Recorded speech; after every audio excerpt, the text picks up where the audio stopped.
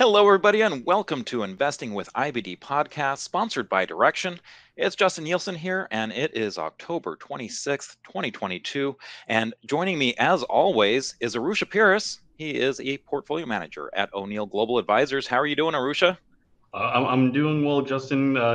Hopefully, you're getting ready for a little Halloween here. Yes, my son is going as John Cena, so maybe we'll have to Oh, talk about nice. WWE a little bit later on today. Arusha and I will be finishing the segments out with a little market talk and stocks.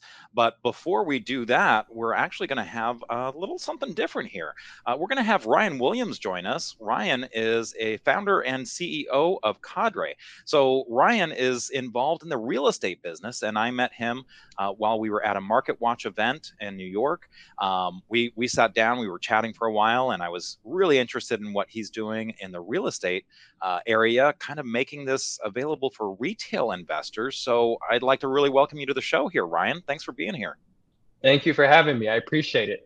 So we're going to spend a little bit of time to kind of understand what's happening in the real estate business, especially a lot of people have been looking at that as, I mean, sure, the rates are going up, but with inflation as high as it is, that's one of the things that a lot of people are looking at, that inflation hedge. So maybe you can start us out, Ryan, by talking a little bit about making the case for real estate. A lot of our audience, of course, a lot of our listeners is they're into stocks and stuff. So why should real estate be something that they put as part of their asset diversification? Yeah, absolutely. I also own a ton of stocks and equities, and uh, I believe it's critical to have a truly healthy financial portfolio that you have diversification, Mhm. diversification in equities, but of course diversification outside of equities as well. And so, institutions, and everyone has their own definition for what institutions entail, typically are investing 10 up to 15% at least in real assets like real estate within their portfolios. Individuals tend to be, a fraction of that. Some research has individuals at 2 or 3%. Some have them at 5, 6%. Regardless, there's clearly an underallocation amongst individuals, and institutions have gotten why real estate is such an important part of portfolios. And I think now it's time for individuals to do the same. And the main benefits of real estate are it's a tangible asset. It is an excellent hedge against inflation. And it provides unique tax benefits. There's actually no other asset class like real estate in terms of the depreciation benefits that it provides the end investors who can basically shield, their losses. They basically can, create more capital and cash for themselves come tax season, and still have an appreciating asset as well. So overall, what I always tell people is if you want to have diversification, a hedge against inflation, tax advantages, and then income and yield oriented real estate without having to do a lot of the work associated with owning apartment buildings yourself, platforms like mine, Cadre, are some of the best avenues to do that. So, Ryan, how did you get started in real estate? I mean, you started out getting into real estate pretty young, right? Yes, I mean I don't come from a family with real estate money or really any money for that matter. And I actually stumbled on real estate while I was an undergraduate during the subprime credit crisis. So I'd been developing a curriculum to help teach undergraduates the basics of real estate trading, investment banking, because I went to a liberal arts school where we didn't learn some of these practical sort of fields. And I got up the curve on real estate. And Mhm. what I realized pretty quickly is that most millionaires in our world made their money through real estate. And the best way to pass on wealth is through ownership of real estate. And I kind of looked at that dynamic and then saw all the distress around us during the credit crisis. And I said, you know what? This could be an amazing opportunity to build wealth for myself, for others like myself who didn't come from this kind of money, because there's so many distressed real estate assets around the country. Now, the issue is I didn't have any money. So fortunately, I went to a school with a lot of peers who did have liquidity and money.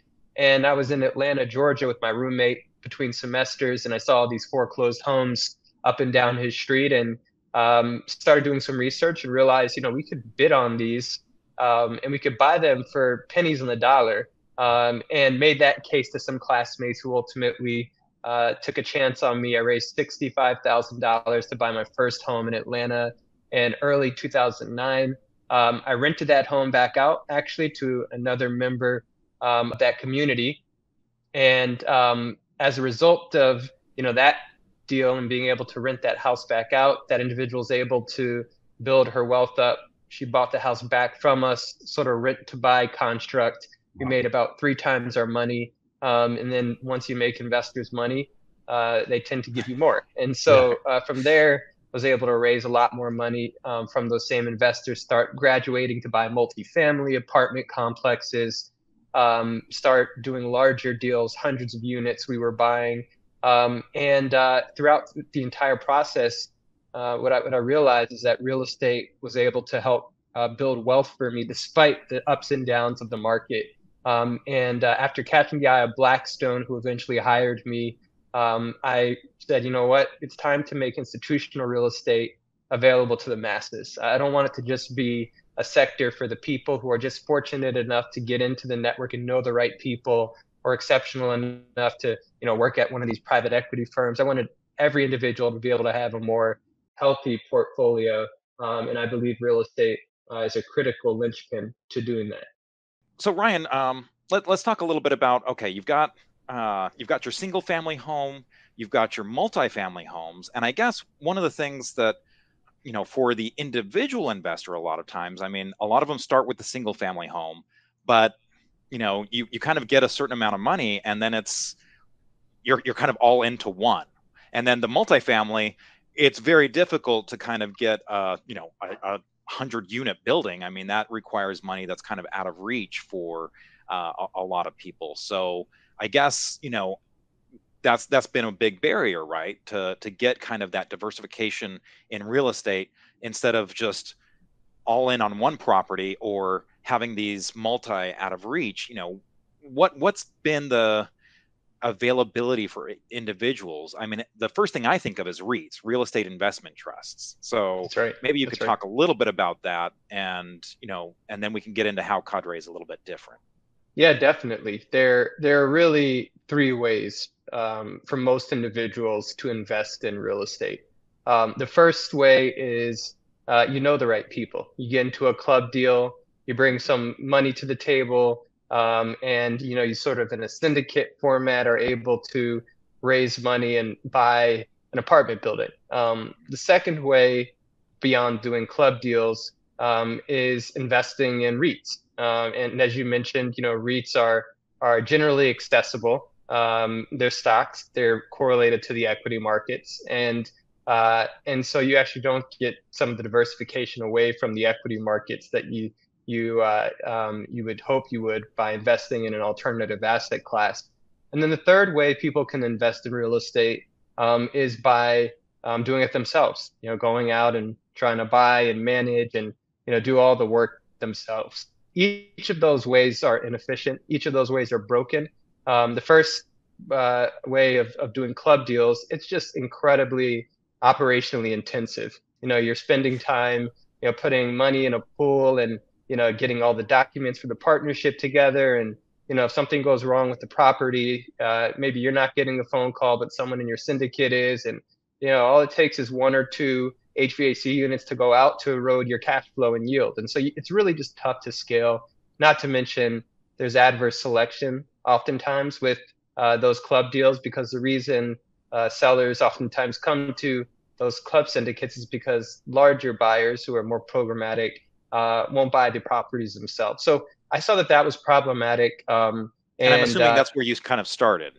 That's exactly right. Yeah, and for me, it was exactly. I started basically doing those club deals, and I was the one who was answering the phone calls if something went wrong. And so when you say operational nightmares, you were the operational guy. You were getting up like at 3 in the morning and going fixing toilets. I was fixing all kinds of things, plus dealing with a lot of the investors in the syndicate, providing the reports, the K1s, the tax docs. So you realize pretty quickly that it's actually not a great way to spend your time and to scale. And But it was so really good learning lessons, I'm sure. it There, was just kind of the amazing. It nitty was gritty amazing right there, learning, right? and you know, there's nothing really to replace that kind of learning. But Yeah. if you can grow your wealth, you know, get access to income-oriented real estate without that painful learning, you know, it makes for a much better lifestyle, especially if your full-time job is something other than real estate, which in a lot of cases mine was. You know, so I was working as a banker at Goldman Sachs during the day, and at night running these real estate syndicates. So just wasn't conducive to sleep or a good lifestyle. But that was one avenue that you could use to invest in real estate. And then investing in REITs. REITs serve their purpose. If you want broad access to the real estate sector, or you like a certain property type, maybe office or industrial, you can kind of go all in there. But the issue with REITs are, number one, they don't give you the tax benefits, the direct appreciation that owning properties outright directly, you know, through a platform like ours do. Number two, incentive management fees are pretty high. So that erodes a lot of the returns that you would hope to get because it cuts into your cash flow. And then number three, it's really tough to get diversification because REITs typically specialize in one sector or one asset class or one geography. And then, of course, they're correlated to the equity market. So if you want to diversify a bit beyond being in the equity markets, then again, the REITs aren't your best answer. The final option, doing it yourself, you know, that's sort of operational pain on a different level because you're literally the money, the operator, you know, and everything else in between. And so what we've tried to do is provide a direct, transparent, and still scalable solution for people to have fractional stakes in real estate buildings around the country, and really to be that, you know, professional manager that oftentimes, you know, you need 7 figures or even more to invest with and alongside, and do so, you know, again, in sectors and geographies that we think will be counter-cyclical and defensive, and especially in this environment of high volatility.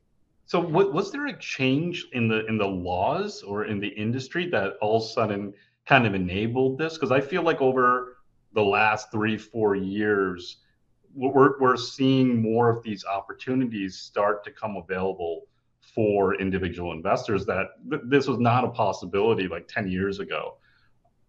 That's right. Yeah. So there was the real sort of landmark legislation that kind of opened up the floodgates. You know, the floodgates didn't fully open up until more recently, as you pointed out, but was the 2012 Jobs Act. So the Jobs Act basically made it much easier to raise money for private placements, you know, and to do so online, and to basically lower a lot of the barriers that existed for individuals to invest in alternative assets. The Jobs Act made investing in real estate or even private equity or credit, any alternative asset, much more accessible because you now could invest, you know, at lower minimums, especially if you were accredited already, so that, you know, you were seen as a suitable investor. You could invest without having to go through a bunch of intermediaries, and you could do it digitally as well.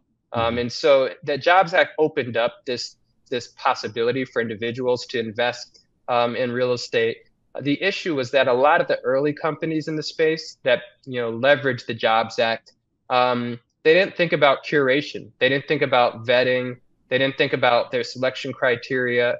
Like in the equities market, a great management team, you know, a great manager can drive out performance, but they can also drive underperformance. And so many of the real estate offerings that were being provided to people, you know, were not real estate offerings I'd put my mother or grandmother in or recommend or suggest that they invested in. And because I worked at Blackstone and saw, you know, kind of the gold standard for private real estate investing, I knew what kind of criteria you would need to build a sustainable business. And that's the biggest differentiator with us, is we started with accredited investors, giving them access to multifamily properties, like apartment buildings in high growth markets, industrial buildings, hotels, and investing again in these faster growing markets, not just throwing anything against the wall and saying, look, people, now you have access, so jump into this, and you should be grateful for it. I want institutional real estate to be something that anyone can invest in.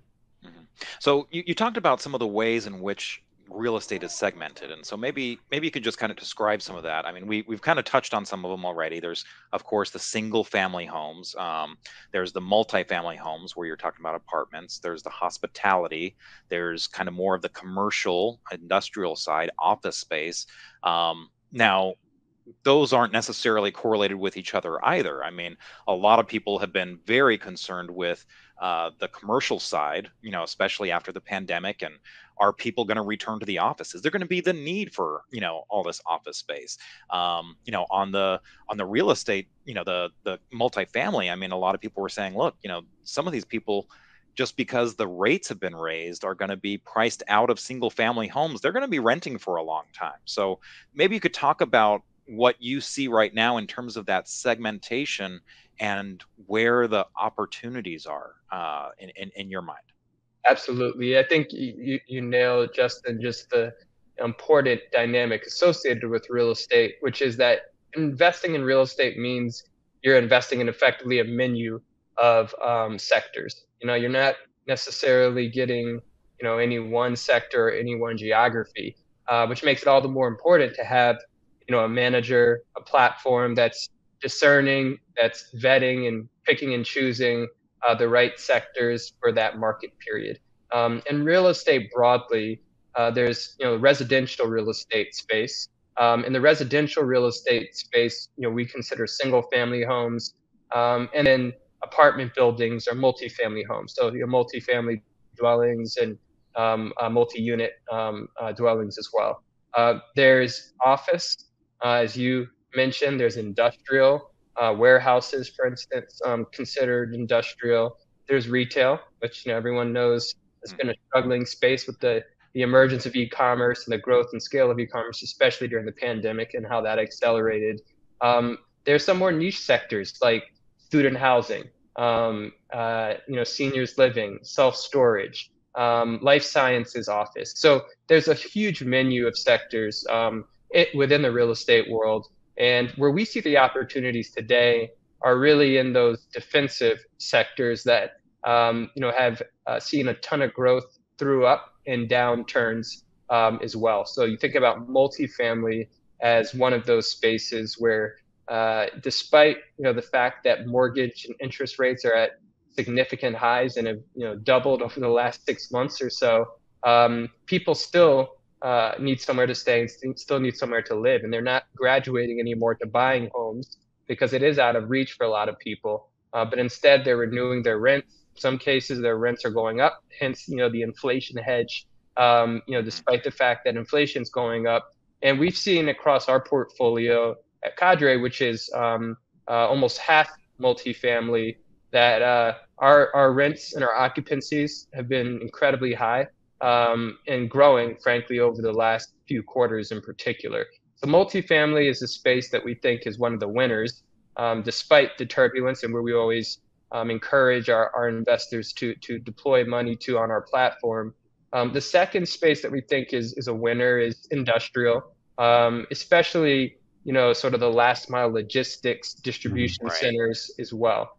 And especially given all the issues we've seen with supply chain and the fact of the matter is that, even if you're not a physical storefront, you still need space for your inventory to ship and your warehouse to ship. So a lot of small businesses will continue to need industrial space. And there's going to be goods that, people just can't go without. And so we like industrial, especially if these are kind of consumer goods oriented industrial assets. The third sector that we like is self-storage. Self-storage, people are always going to need somewhere to store, leftover, whatever your item is. We're a consumer society. We get a lot of stuff, right? Exactly. Stuff that we don't need. And then you don't really want to have to go and move it after you kind of find. So self-storage is a great space, as is hotel. So hospitality, which is a space during the pandemic, I would have said stay away from because, people weren't traveling.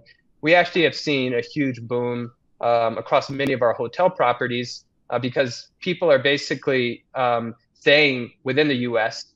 They're not traveling outside the country as much. They're the drive to and drive through leisure markets like Savannah, Georgia, Nashville, Tennessee, and Charleston, South Carolina, where if you own a hotel there, you're seeing occupancy rates at all-time highs. You're seeing average daily rates at all-time highs. And that's another sector we like a lot.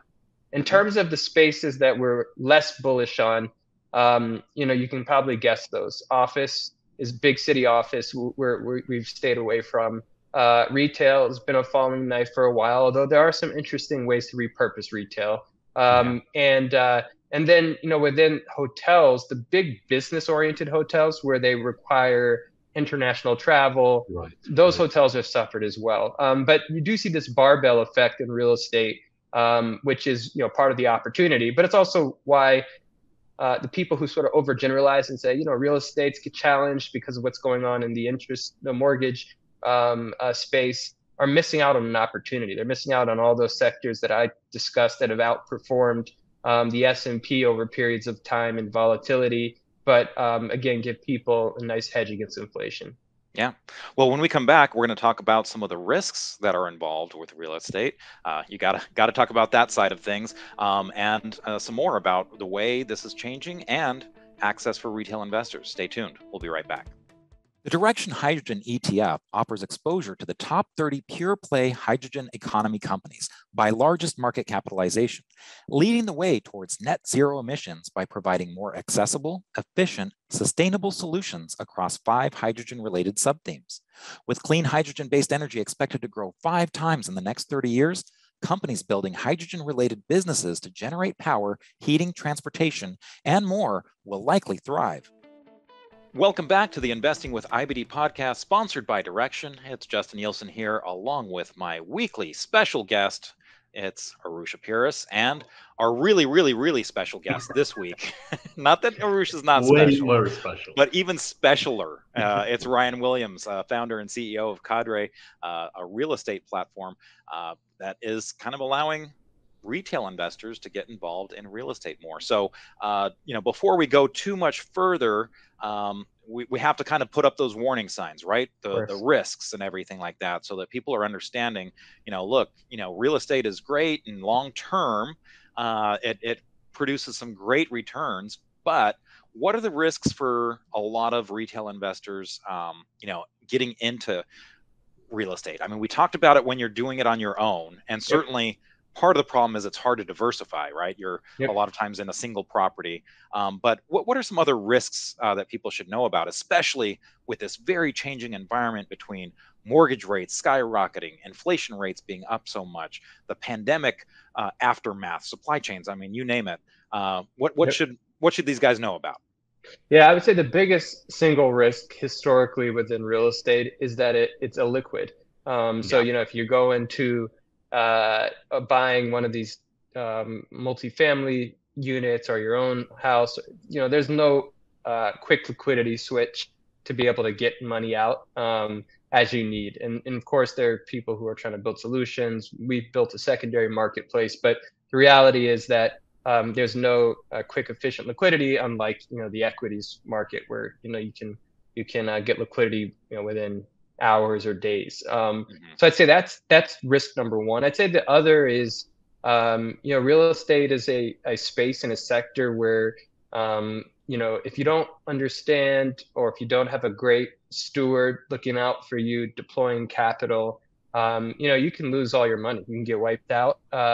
If you ended up, for instance, investing in a shopping center a few years ago, those spaces and asset classes have fallen so hard that it'll be really hard to recoup your principal, your value, because there's a lack of liquidity. You're sort of at the you're at the beck and call of whoever is running the property day to day as to whether or not they're going to increase the value of it such that you could recoup your principal. And then I think the final risk that we always call out for people is that there are a lot of tax and local ordinances in certain areas, zoning restrictions that can change based off of different politics, right? So you could have invested in multifamily property in Los Angeles, thinking that the current zoning rules made it really hard for other people to build other competing multifamily, and that can be changed. Someone can come in and say, I actually want to expand the zoning sort of framework so that anybody can come in and build, and you can see a lot of value eroded. So just understanding that real estate's a hyper local, almost street by street business. It just means that you need to be working with people who really have teams and great boots on the ground who understand everything happening in the market. So those are some of the key risks. So what about being an accredited investor? Because you highlighted all these risks, and so one reason that you had to be an accredited investor in the past was you had to be a little bit more quote unquote sophisticated, right? Do you still need to be an accredited investor to invest and take advantage of some of these opportunities? Short answer is no. I mean, one of the exciting dynamics about real estate, investing with some of the new legislation, the Jobs Act and others, and some of the new products that have been developed is that anyone can invest in real estate. You don't have to be accredited anymore, and that's great. It also presents some risks because there are a lot of people who are sharks, frankly, in the space who are looking to find people who don't really know how to discern and pick and choose managers, properties, geographies. But there are increasingly products. We're launching our first ever called the Cadre Horizon Fund that give individuals, accredited and non-accredited alike, the ability to invest in direct real estate portfolios, get good income, and get the long-term yield and growth that real estate provides. So talk a little bit about how you've set up the Cadre, Cadre itself, and specifically the Cadre Horizon, since that is available to retail investors and non-accredited investors. So is it that they just basically trust you to build the portfolio for them, or is there an a la carte menu? I guess like I want to be in this area but not this area. Yep. How does that work exactly for the investor to make some decisions, but not have all of the, I guess, the risks involved? Absolutely. So I founded the business in 2014, and when I started Cadre, initially we were focusing on larger, more quote unquote sophisticated investors.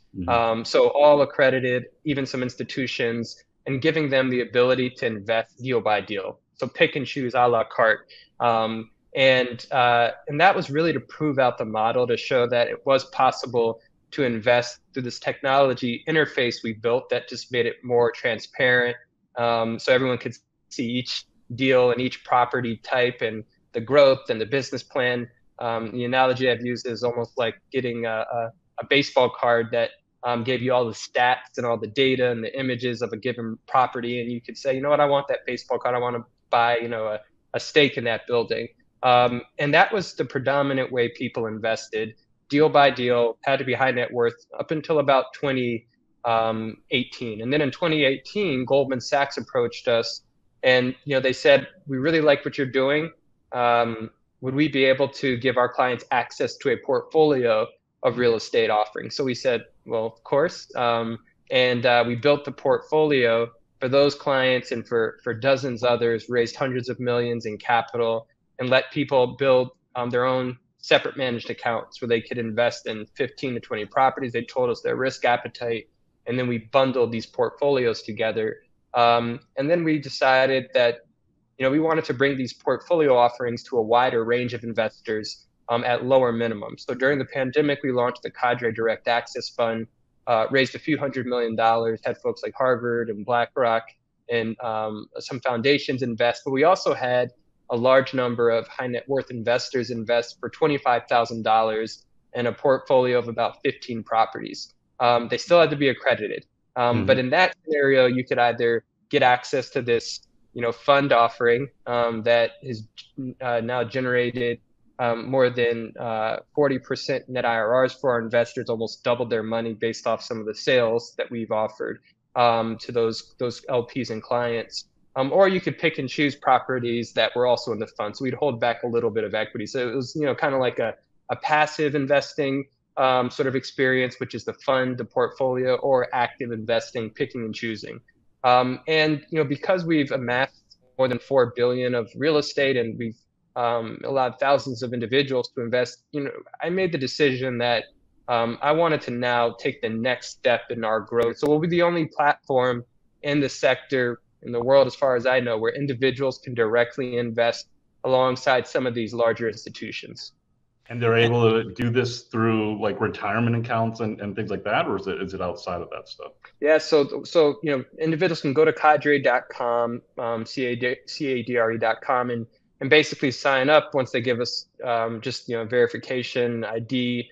They're in. You don't need to pay a subscription fee. You don't need to know the right people and and have that network. We want anyone to be able to invest, and we want people to be able to invest through different means and avenues as well. So you can invest directly, you can invest through your IRA, you can invest through your advisor if you have an advisor or someone who helps manage your money, or you can invest through a trust, or and so we've set the fund up such that the biggest number of people, the greatest number of folks can invest in high quality real estate and benefit the same way some of the larger family office and institutions have historically, and through our platform, frankly, as well. Mm-hmm.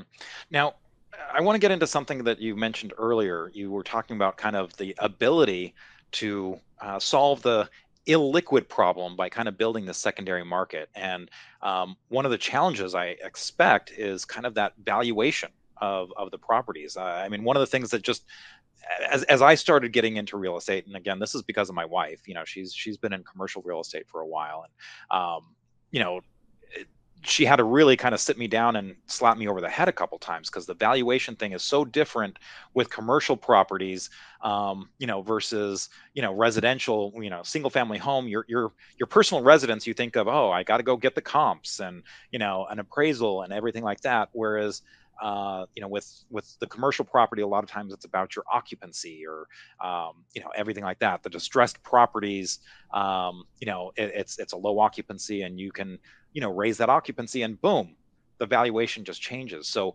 how do you kind of do that to create a secondary market and have that valuation done appropriately, I guess? Yeah, no, it's a great point. Your wife is spot on about the valuation dynamics.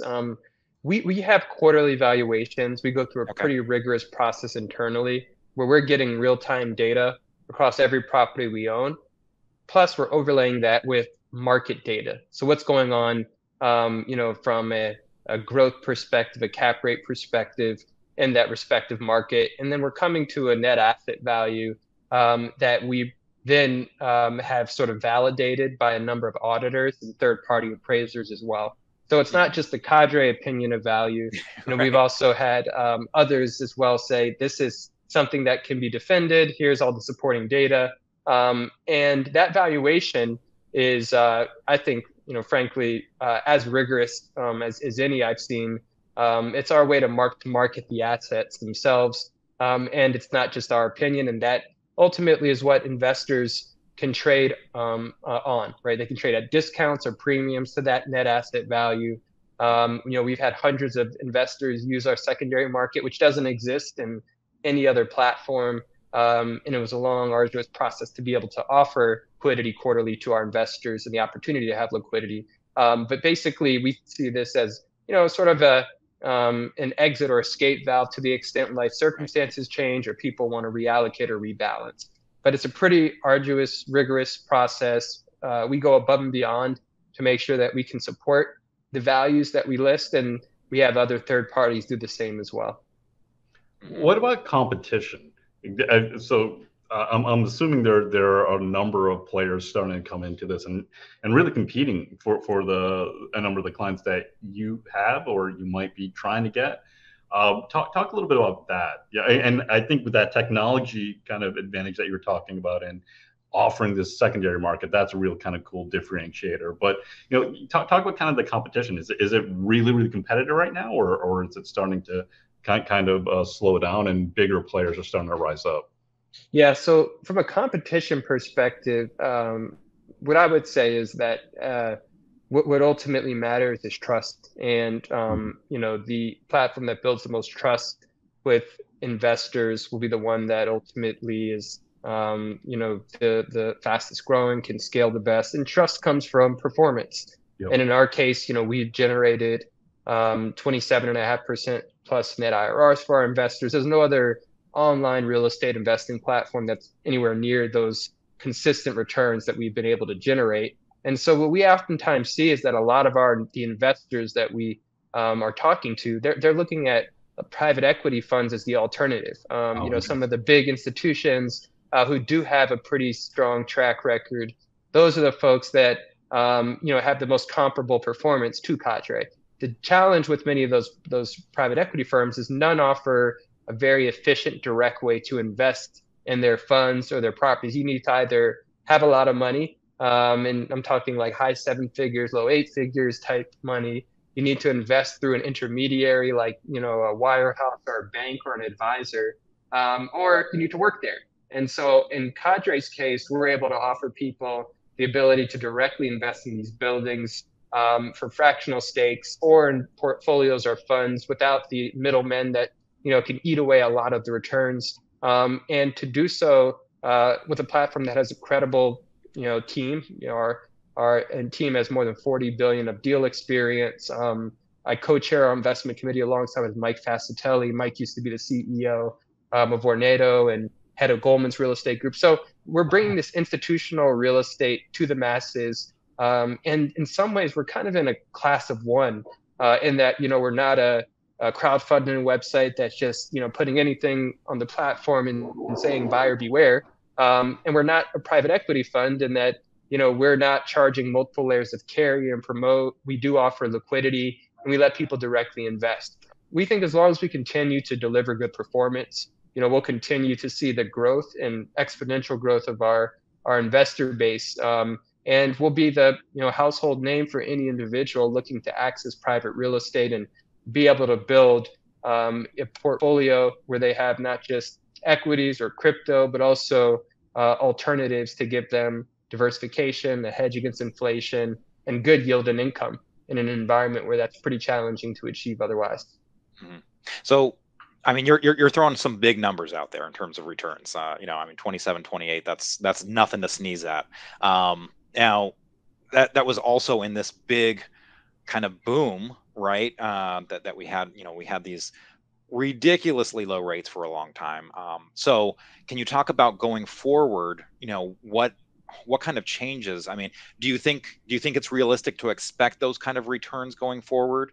Do you think, with the rate changes with the rates going up, does that change the math on how profitable, some of these deals are? Because, a lot of times, real estate, it's about leverage, right? And if you're, if you're using that money, that borrowed money as your leverage and the rates change, that just changes the math on everything. So can you talk a little bit about those two things? Absolutely. Yeah, we by no means are promising or even forecasting 27.5%, 28% type net returns to our investors. And in fact, if you look at our underwriting, the initial sort of forecast and projections we showed for each of those properties that make up that portfolio that we've sold over every single one, we were hundreds of basis points below what we ultimately generated. So we always work to underpromise, overdeliver.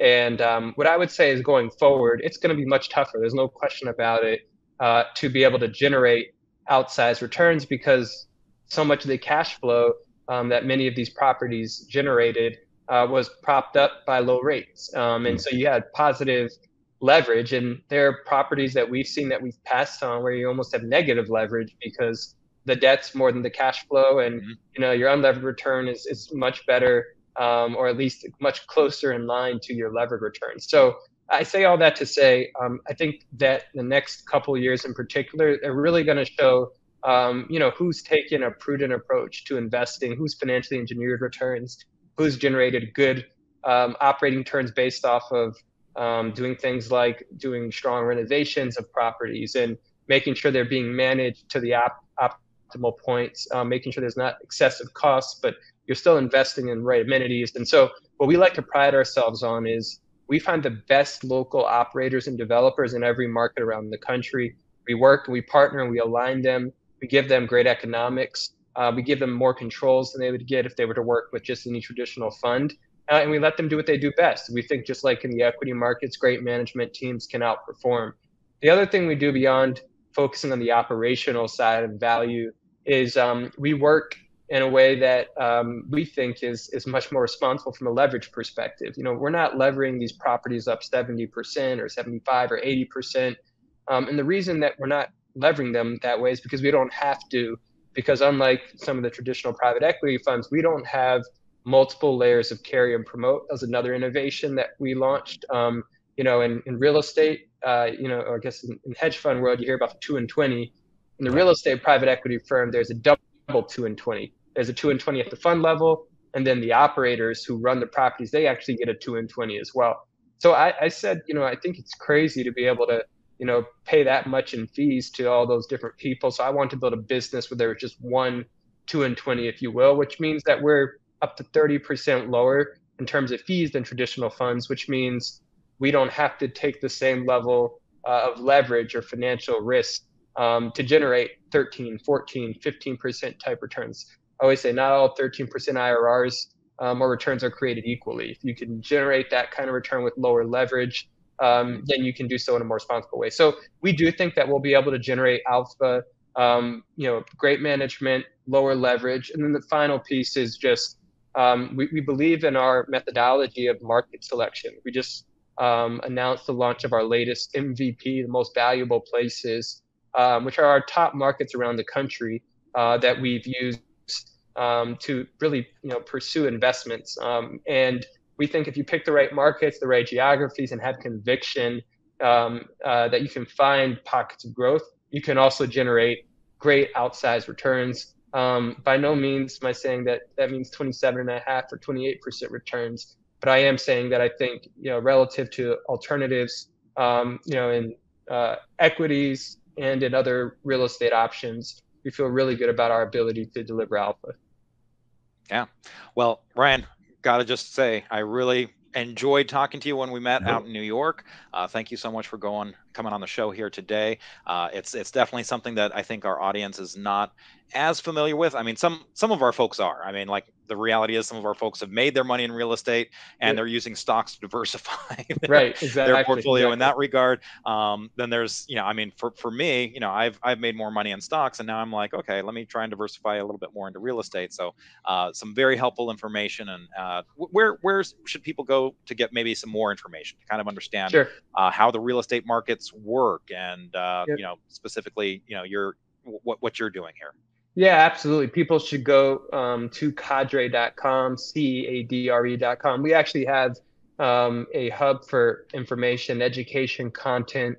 The Cadre Insights blog actually gives a great overview of the various ways that people can understand certain asset classes and sectors. And then the Cadre Horizon Fund, people can sign up and invest in that on our platform as well. And so you can kind of both get the democratization of investments, but also the democratization of insights as well.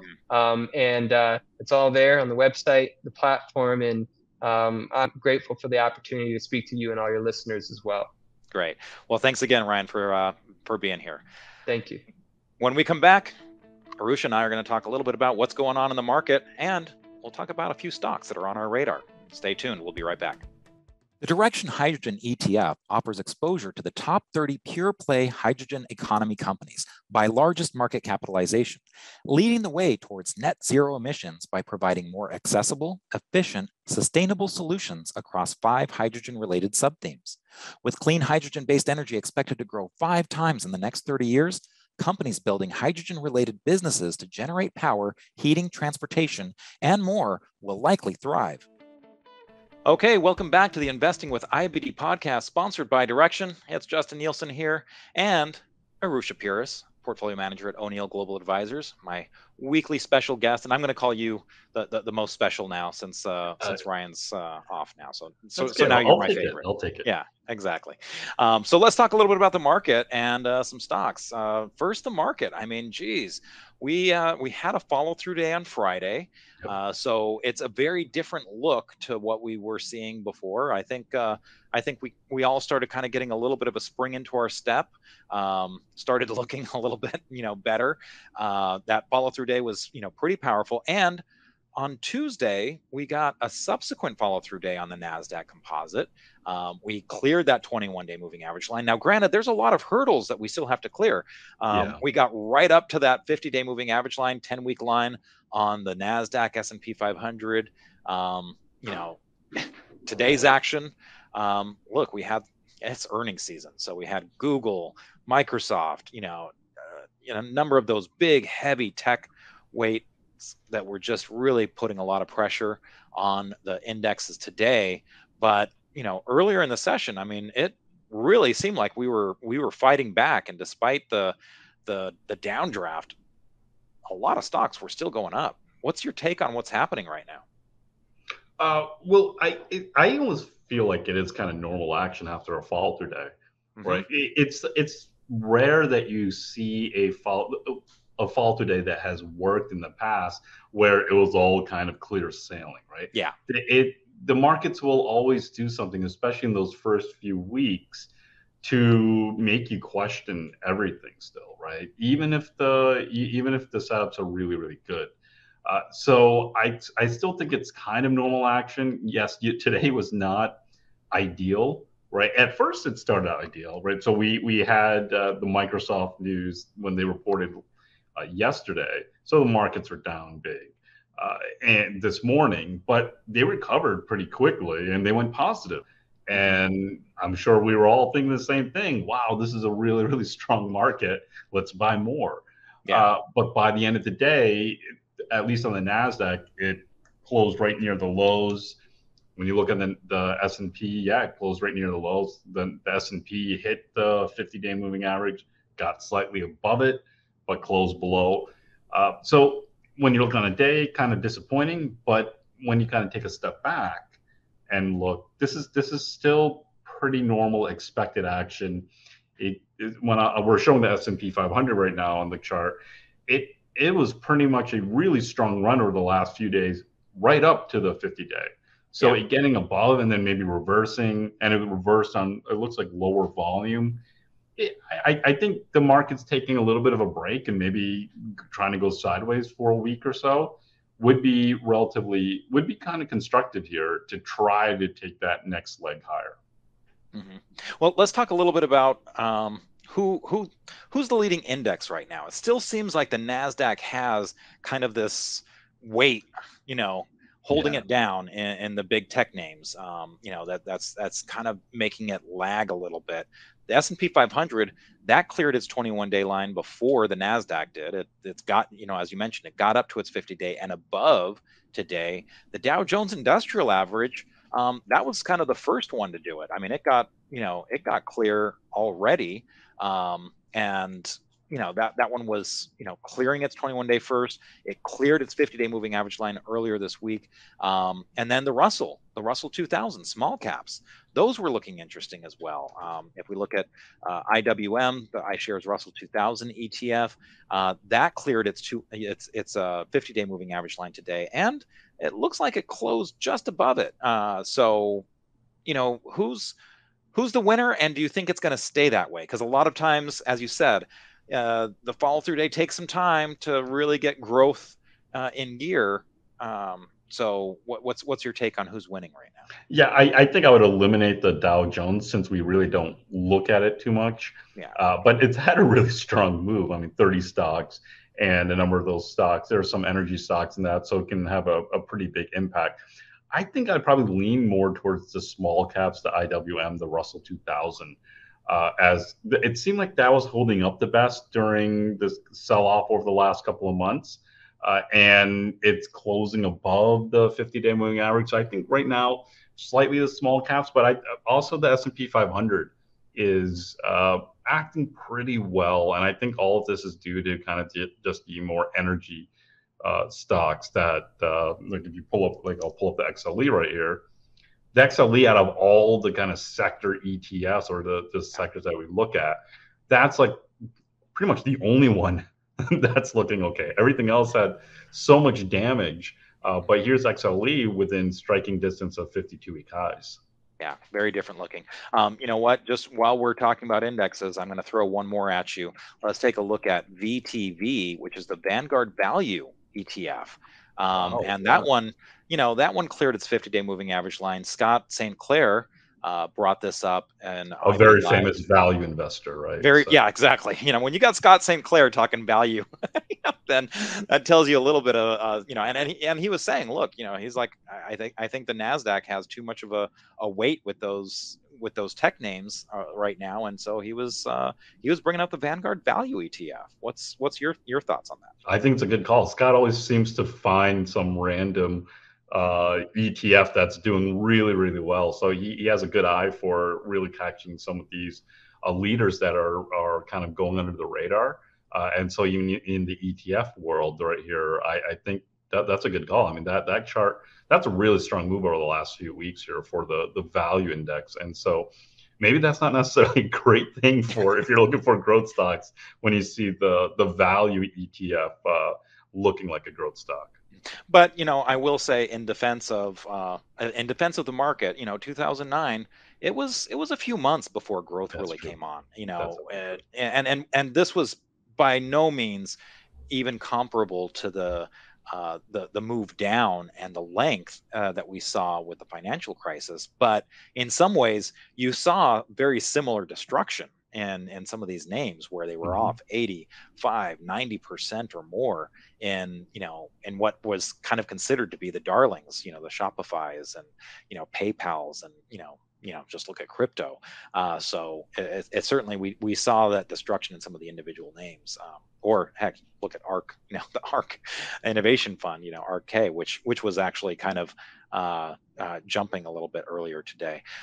Let's talk a little bit about some stocks. So we had Ryan on, talking about real estate, and again, one of the things I know from my wife, that they use is CoStar Group, and so that kind of jumped on my radar today. It had earnings. The ticker symbol here is CSGP. Strong earnings, gap up. The base here was really mild, a flat base, not a huge depth to it, and it just kind of formed right above that 200-day moving average line and had already cleared its 50-day line. What's your take on this one? Yeah, I was. This has been coming up on my radar over the last few months, just because of the relative strength.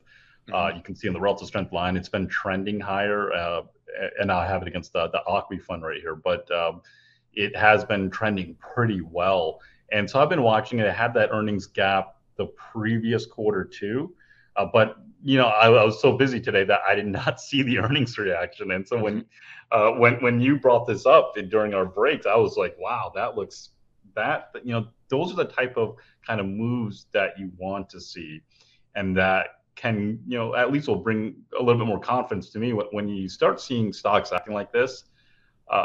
That's telling me that there's a little bit more risk taking coming into the market, right? And so I think it's a positive. It's breaking out pretty powerfully out of this flat base here.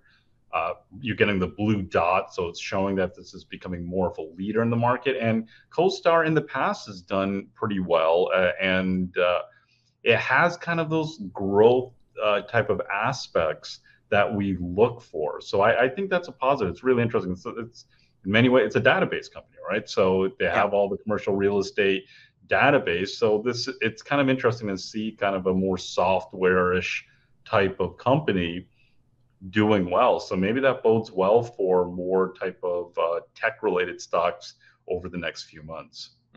And I mean, it's got a lot of quarters here of some pretty. I mean, not bang out numbers, but decent, and especially in this market where you've seen a lot of companies come out and reduce their expectations, lower their bar.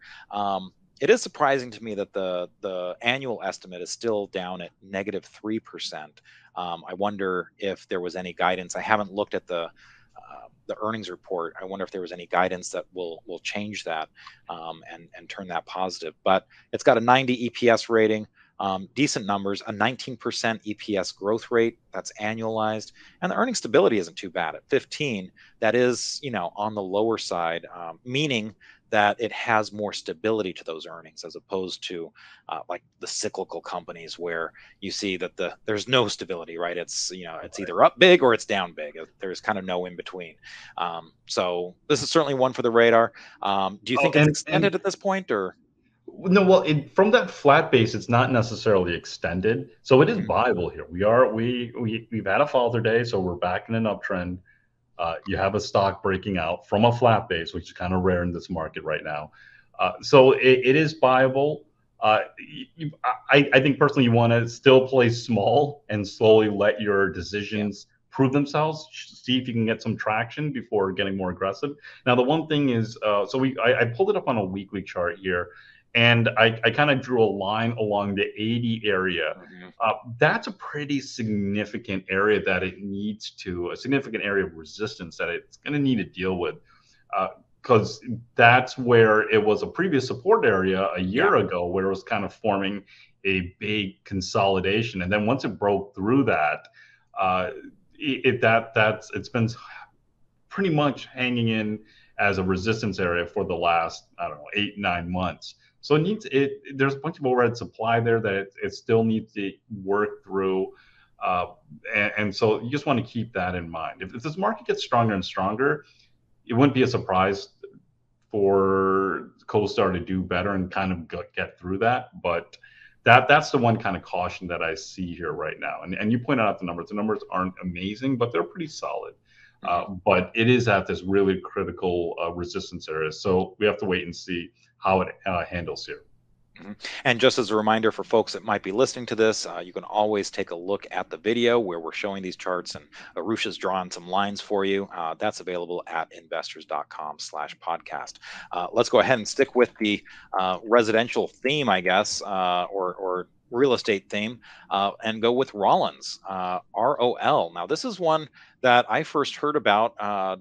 It's in the model book, from the 60s. This was one that Bill has in How to Make Money in Stocks. I don't know if he's had it in every single edition, but I know he's had it in the last, I think the last 3 editions. I'll have to go back and look and see if it was in the first edition. But yeah, this is, you don't think of this as super exciting. This is, pest and termite control, but you got to protect that house. And you look at that monthly chart, and holy cow, this is something that has had a pretty steady uptrend for a very long time. So and today, gosh, it had its earnings come out, and this was up 10% today for pest control. So what's your feeling on this? Well, business is booming in the pest industry for sure, or at least for Rollins. Over 20 years. So we have that monthly chart up here. Over 20 years, this has gone on one of the best runs, I think. It's one of the best moves I've seen in charts. So it might be a competition between this and Pool, because Pool was that other kind of stock that just seemed to constantly go up and up and up. So it's really, really impressive. The character of the stock is impressive. It looks like it's building and trying to emerge out of a year-long base on the monthly chart. So I think that is a positive. Switching over to the daily chart, reported earnings, it has a strong breakaway gap after the reaction, up 10%, volume 172% above average. So it's a strong move here. Now the downside is that it's a termite stock, right? So when you see stocks like this doing really well, a lot of times it just tells me that, and it's not the only kind of one. There are a number of stocks that are kind of acting like this, that are a little bit more, I guess, more defensive or more boring. They're like really good businesses, but they're not the exciting kind of growth, game-changing type of stocks that we look for in bull markets. And so when I see stocks like this acting, if these are the type of stocks that continue to dominate the new highs list or the stocks breaking out list, then that's just telling me that we're not in our type of environment just yet, but you're in an environment where you have some opportunity to make money, maybe in a little bit slower moving stocks. Mm-hmm. And it's worth noting, since we are on the weekly chart here, that this has an earning stability of 4. So, Yeah, I mean, wow. that's a really low earning stability. And a lot of times with these long-term leaders, that is one of the characteristics that you'll see. They have a decent EPS growth rate, 14, is what Rollins has. But that earning stability, it's just one of those things that you can count on, and that kind of fuels its growth long term. Let's go ahead and end this out a little bit outside of real estate. We'll just go with defense stocks, because a lot of the aerospace defense names seem like they are getting a second wind. Of course, when the whole Ukraine invasion happened, we were thinking that this is going to be an area that was stronger, and it just didn't seem to come to fruition. Despite all of these European nations that were saying that they were going to up their defense budgets, it was really kind of a short-lived move. But now some of these are coming back. Whether it's Northrop or Lockheed Martin, it just seems like there's renewed interest in the area. So here's Heico, HEI is the ticker symbol on this one, and another one has pretty good earnings stability of 12. EPS growth rate is a little bit lower at 10%. It did come off some negative quarters there, but it looks like this is carving the right hand side of a cup and making its way back to former highs. What do you think, Arusha? Yeah, technically it's acting well. Relative strength line very, very strong. As you said, building the right hand side of a cup. It's getting the blue dot, so it's becoming more of a leader in the market. Now the problem is, and you kind of were getting at this, Justin, is that a lot of these defense stocks, they've just been really, really frustrating, right? If you're trying to buy them and you're expecting the stocks to go up and trend well, kind of like Rollins on that monthly chart, you're going to be really, really frustrated here. So I think it's continuing to frustrate, but trust me, when everyone's giving up on it, kind of like I'm already sounding like there's no way I would try it, Heico, right? That's when they go on the really big run. So Yeah. it's getting pretty closer to having a chance here if the market is able to start a nice little uptrend here. So it's worth keeping on the radar. I do like that relative strength line. It's showing that this is one of those groups where there is some leadership. Accelerate. The earnings are kind of decelerating when you look over the last number of quarters. Yeah. Sales are still pretty steady here, so it's okay. I guess it's not really our kind of stock. Now, defense stocks there have been plenty of times where defense stocks have been the place to be, but for whatever reason, I don't know. It's weird why they're just kind of not doing anything right now, even though from a kind of macro level and a larger trend level, seems like everyone's more willing to invest in defense in quite a while, right? It's been a little while since you've just kind of seen this. All these countries are more and more willing to invest in defense stocks. Mm-hmm. Well, and maybe it's one of those things that they're saying right now, and maybe we have to see kind of Fair enough, the checks start coming in. So we'll put a pin in that one. But thank you very much to everyone for joining us this week. Hope you found that the real estate was something that was educational for you. Again, we're trying to kind of make sure that people know that there are other ways of investing out there, while we do talk mostly about stocks. We want to kind of open other opportunities for you that might be out there. Thank you, Arusha, for joining me as always every week, despite your USC helmet in the back. It's still a pleasure to have you despite that. But hope you join us for next week. We're going to have John Boyk on the show. Really excited for that. Of course, he's written a number of books, about those monster stocks, those top investors. He's just a big student of the market. So it's going to be really great having John Boyk on the show. Really great guy. So hope you join us for that. And thanks for joining us this week. Take care. Make sure to subscribe, rate, and review our podcast if you haven't already. We'd really appreciate it. You can also send us your questions and comments to investingpodcast@investors.com. We would love to hear from you and may use your comments on an upcoming episode.